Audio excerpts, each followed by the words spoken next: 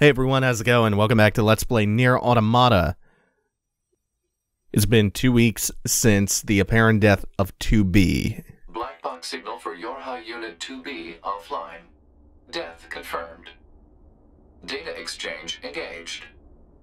Yorha Unit 9S has completed repair and reconstruction of all damaged areas. Unit is ready for reactivation. Yorha Unit A2 also ready for reactivation. Proposal. Illuminate surrounding area. Analysis. Units 9S and A2 are safe. No problems detected.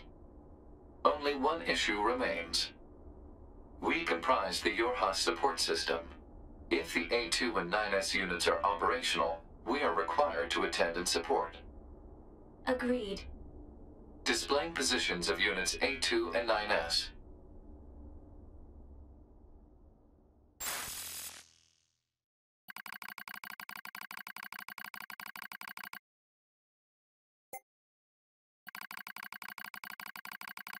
So we get a choice here.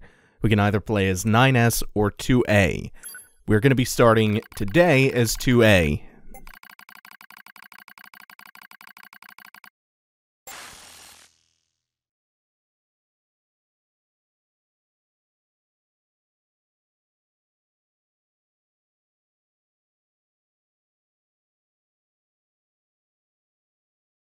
So then, what happened to command? Number 2, go! I can handle— No!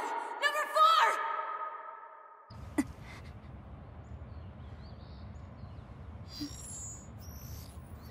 Activation of Unit A2 confirmed. Good morning, A2.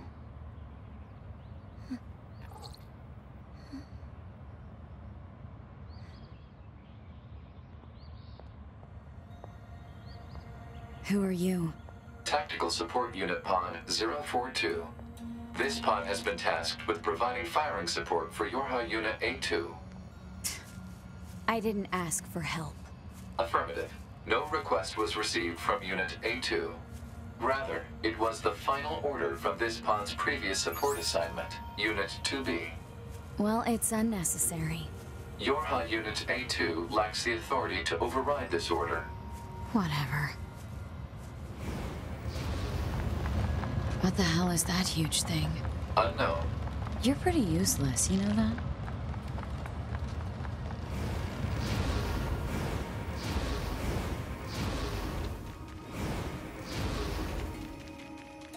Proposal. Unit A2 should state her intentions.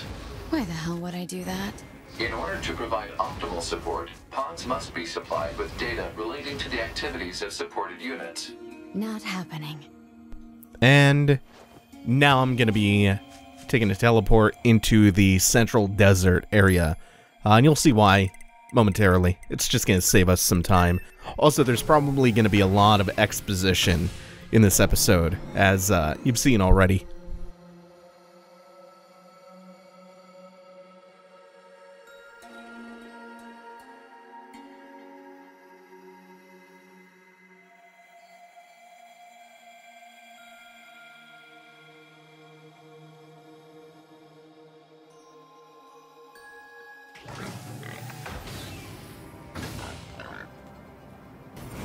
Proposal. Unit A2 should state her intentions. What did I just say? If an attending support unit is not provided with data related to the activity of its target, it is programmed to automatically repeat the request every 30 seconds until such data is made available. Are you kidding me? Proposal. Unit A2 should state her intentions. Needlessly repeating conversations on the same topic is a waste of energy resources. You're the one who keeps talking. 30 seconds have passed. Proposal. Unit A2 should state her intentions. Stop! My intention is to beat the hell out of every goddamn machine I can find. Is that enough for you? Affirmative. Scanning and marking of nearby machine lifeforms complete.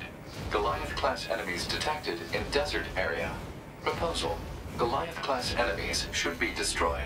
Don't tell me what to do. Pods are not authorized to issue commands. Proposals are merely recommendations based on data provided by Unit A2. Proposal. Unit A2 should state updated intentions in order to secure more usable data. Shut the hell up. Negative. This pod is engaging in activity based on the final order of Unit 2B. Your Unit A2 lacks the authority to issue commands. Look, just stay out of my way. Affirmative. Or if you want to get killed, huh? So we have 3 Goliaths in the desert to fight at once. They overlevel us just a little bit, but nowhere near as bad as when the 3rd route began. Things are going to smooth out from here. It's still a tougher route than before. And this fight is evidence of it. Also, look at the way the sun and the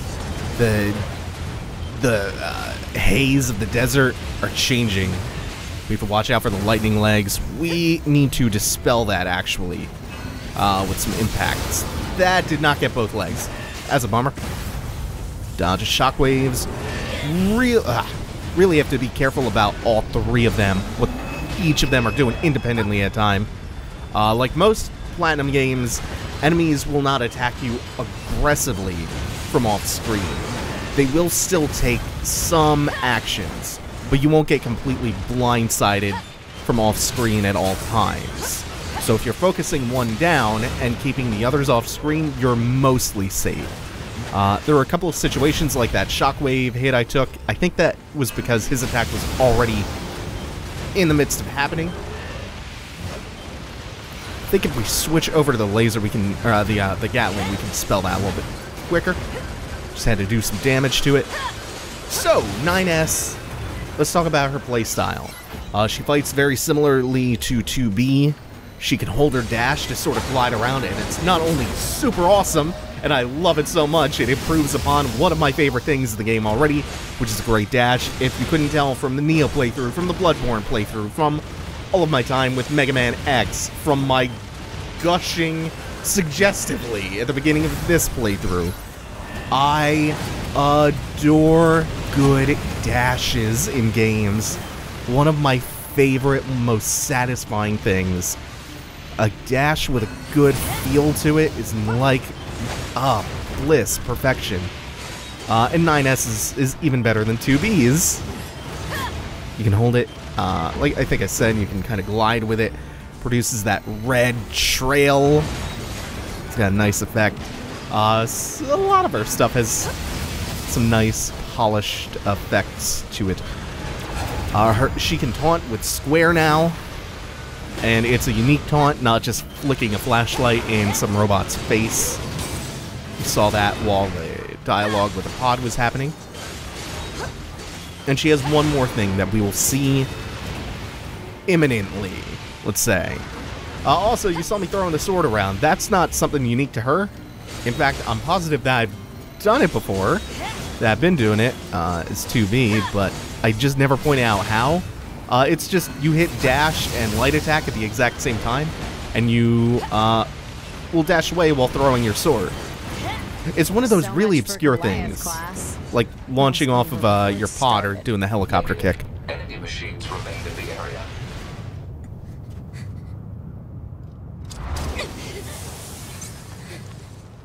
What the hell is that?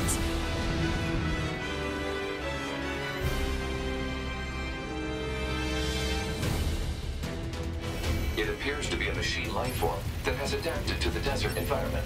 Proposal: destroy the enemy machine. Yeah, that's real helpful. So the hazes grow thicker. There's a whirlwind all around now. Like we're in the eye of a giant sand hurricane in the desert. And I can't help but feel this super cool boss. The use of B-mode to increase nuclear fusion output carries unacceptable levels of risk. Any offensive boost is offset by lower defense and increased maintenance costs. The feature was removed from newer for this reason. Guess it's too bad I'm not a newer model. Yeah, we'll get to Berserker mode in a second. I can't help but feel like this flying segmented boss that you fight in the middle of the desert is a naked homage to Phalanx from Shadow of the Colossus. Here we go with Berserker mode. This is maybe not the best fight to be learning about this because of how chaotic it is and how spammy it is, but Berserker mode drastically increases your damage output, lowers your defense, and when you... are not equipped with ranged weaponry. Proposal. Unit A2 should take advantage of her support pod, which is equipped with helpful long-range attack features. Don't patronize me. Yeah. Don't pod-splain to her. When you go out of Berserker mode, you suffer a penalty to your movement and your evasive maneuvers. However, while you're in Berserker mode, you get to do crazy teleports that leave those red after images behind. That looks so goddamn amazing! This fight's really nuts, though. Like I say, it's maybe not the best time to be learning about Berserker mode, because it's very, very hard to avoid incoming damage. There are so many sources from so many different places. It can help you speed things along, though. Look at this! Look how cool this is! It ain't even bad, though. This is not a problem. I could equip the auto-heal chip, the one that just automatically uses a healing item as soon as you get low, but I'm fine with this setup for now. I have to find what I want to cut out in my loadout to make room for that. In the meantime, the strategy here is just spam it when it's in the air so it will break apart and the individual segmented orbs will fall to the ground. Try to get your damage in as best you can while spamming dodge. There's too many sources of damage, too many lasers all over the place, too many orbs to really easily keep up and keep track of where everything is coming from and when. So just get your shit in. Once you destroy a segment, it does not disappear from the fight. It simply becomes shielded and invulnerable. But the overall health bar, the Hegel health bar, goes down. It's been a long time since we have had a brand new boss named for a German philosopher. Fuck, look at this dash. It's so good. It's the best. It's not even the dash. It's every movement you take. Alright, we got that one down. We have a couple of these remaining. Oh, the other thing about Berserker mode is your health is constantly depleting. Which, again, is a pretty big liability in a fight where damage is so frequent and so difficult to avoid. So a fair bit of it flying around. The shielded bits that you've previously taken out will not rejoin it when it's in the air. So you have a good gauge for how many pieces are left. Plus, you have all of their individual health bars, too. This one's like way on the edge of the arena. Can't really go out too far into it. I think I'm gonna just see if I can top up with the combat healing, the attack heal, the life leech. See if I can conserve just a couple of healing items. Not that I'm strapped for cash or restoratives, but it's always nice. Even the pod missiles really do work, especially for how many of the segments they target at a time. This is just a really fun boss, though. It's a helter-skelter as shit, but this one is also, like, amazingly difficult on the higher difficulties. This is just normal, and this is already yeesh. One of the most chaotic fights. One of the most chaotic. We're getting there, though. Look at this just wall of projectiles all around. Hegel's getting down there. Most of his segments are dead. Or on critically low HP, as am I right now. That's why I've not really been going back to Berserker mode, aside from the couple of times just to show it off. We will get a better look at how devastating 2A is in Berserker mode in subsequent fights, but right now we just need to take it easy, take it a little bit slower. We have most of these dead. And of course, getting, woo, that one actually hurt a lot for that single orb. The aerial bombardment. We have 3 or 4 of these left. This one's about to be dead. Perfect. May have actually gotten another one with the missile. Ah, pretty close. Should at least get this before. Ooh, not even sure what's hitting me right now. I gotta heal. Oh, it's that one's laser. I thought it was already destroyed.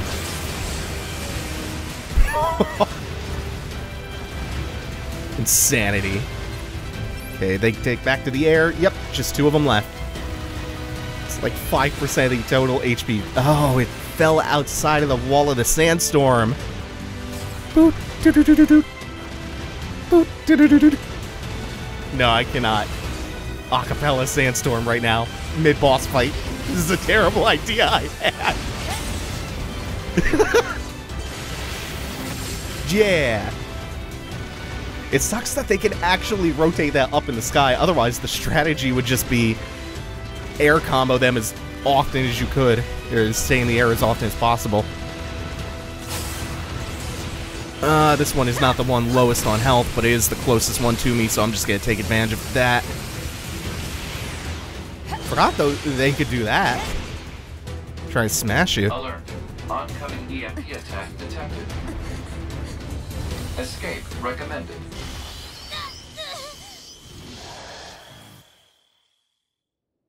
Where am I? The EMP attack appears to have caused hacking damage to Unit A2's memory modules. So this is my memory area. But why are you here? Support units are required to monitor our target's internal systems in case of breakdown. Next time, ask me before you go poking around in my head. This is a massive change of pace. Much less hectic, much less intense. Even the musical disparity is kind of nuts here. But yeah, we will get these slightly more rare hacking segments as to A2.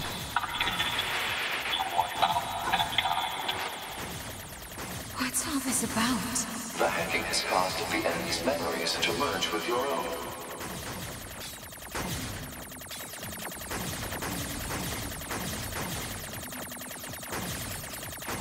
Now the music changes in here just a little bit.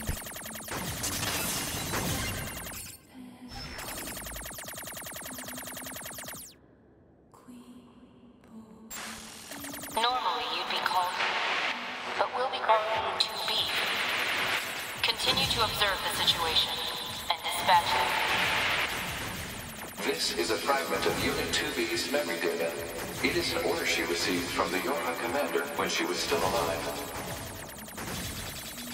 Dispatch somebody if necessary. Was the order given to 2B by the commander. Not ready, number 2. We're almost here. Close to be here. Thank you. Giving meaning to my life. Enough! Memory data recognized as belonging to Yorha Unit A2 for self. Shut up and get out of my head already.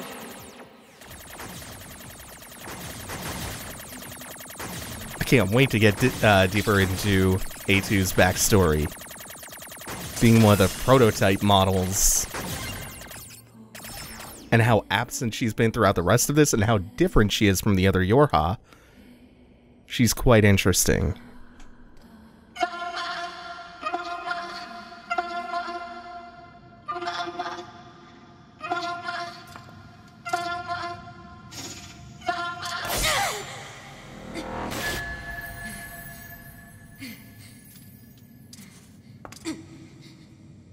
You and I are the same. We have no one to help us. We can only cry and scream. Shut up! Just shut up.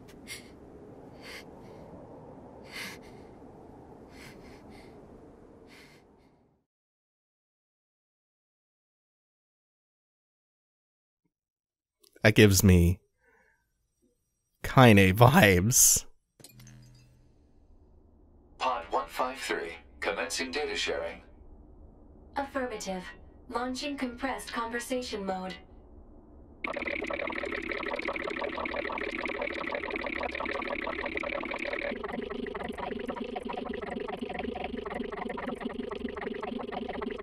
Compressed conversation mode complete. Affirmative. Awaiting report on the effects of Unit 2B's memory data on Unit A2's self-consciousness. Understood. Updating as reference data for support activity.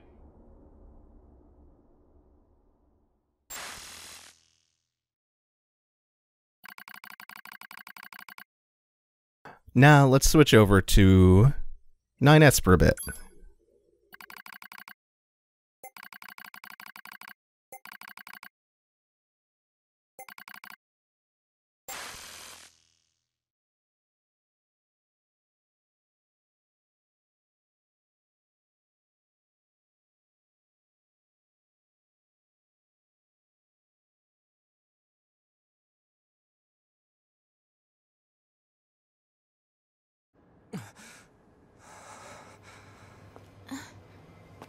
Looks like he's awake, Devila. Morning. Slept well, didn't you, 9S?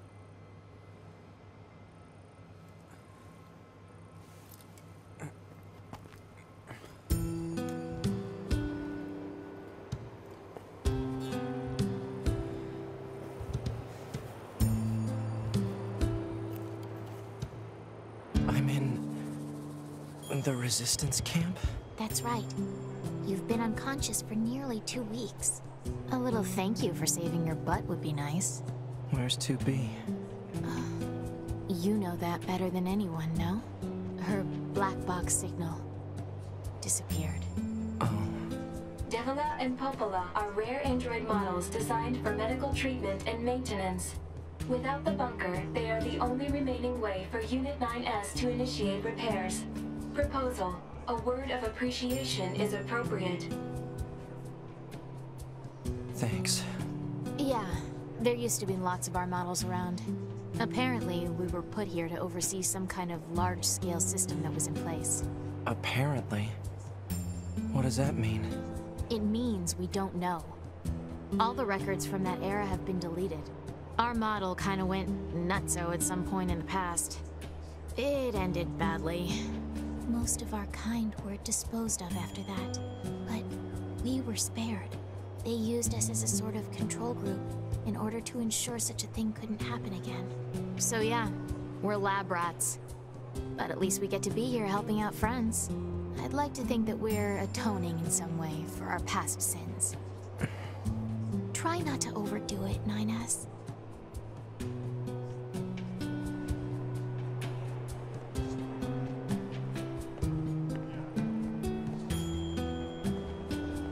Thank you for saving your butt would be nice. I thought, given the fact that it was still slow walking me, that they wanted me to talk to Devila and Popola again. Also, I feel like I'm about to get stuck on an invisible wall, or just a really big collision. I think I only talked to Devila. Let me see if Popola has anything new to add. Thank you for saving your... Try not to overdo it, 9S. Yeah. Guess not. Oh, now I'm free to move about freely. Report. Mail notification received from access point. Oh, what's this all about? I think this is from the Council of Humanity, which 9S knows now to be complete horseshit, but let's see what they have to say anyway. Let's see, we received word of the recent destruction of Adam and Eve. They're vulnerable. Now is our moment. So much for that. And we cannot transport at the moment.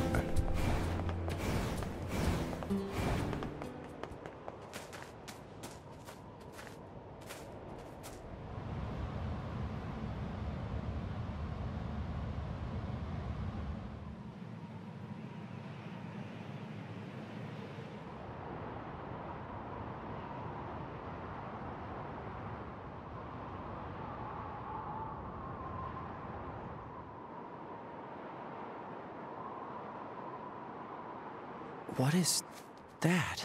An enormous facility that appeared from an area beneath the ground. It would appear to be machine-related in origin. Further details unknown. Mobile transport platform detected in the section emerging from the facility's center. So, an elevator? Now we're gonna go and transport to the flooded city for something that is fantastic. Almost as fantastic as the fact that we just learned that the pods communicate in wingdings.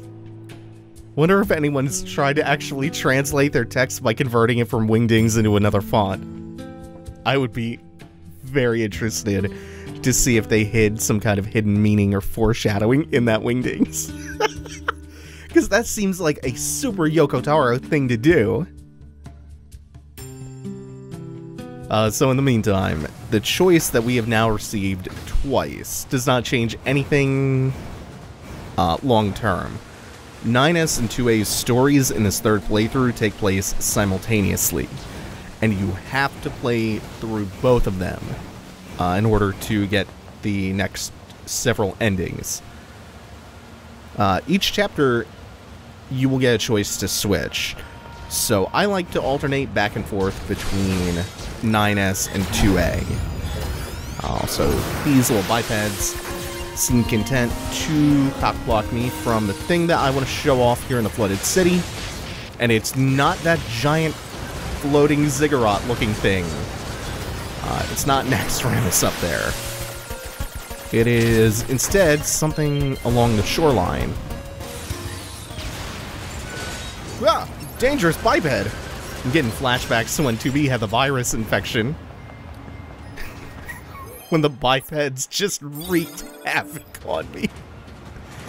And they were the scariest things ever. Oh, nope, nope. You want to spoil the party too? That's fine. Oh, there's two! Ah!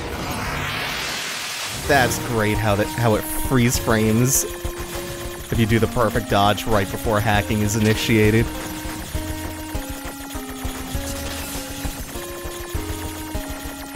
Probably gonna take one or two more. Nice thing about the hacking is that it causes an explosion around whatever you hacked, so in addition to dealing damage to the target, it deals damage to everything around it as well, just a little bit less. Now we're gonna have to take that hit.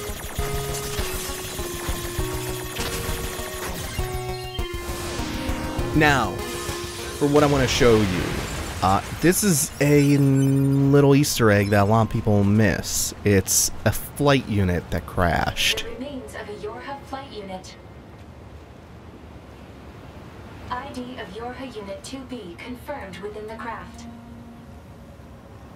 This belonged to 2B. Unsent message found within memory of flight unit. Play it. This is Yorha Unit 2B.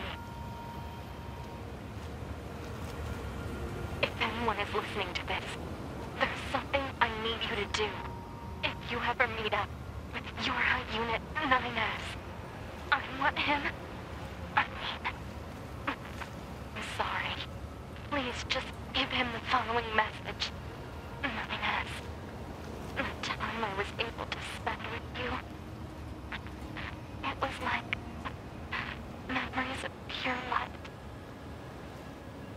Thank you. 9. End of message. Oh, 2B.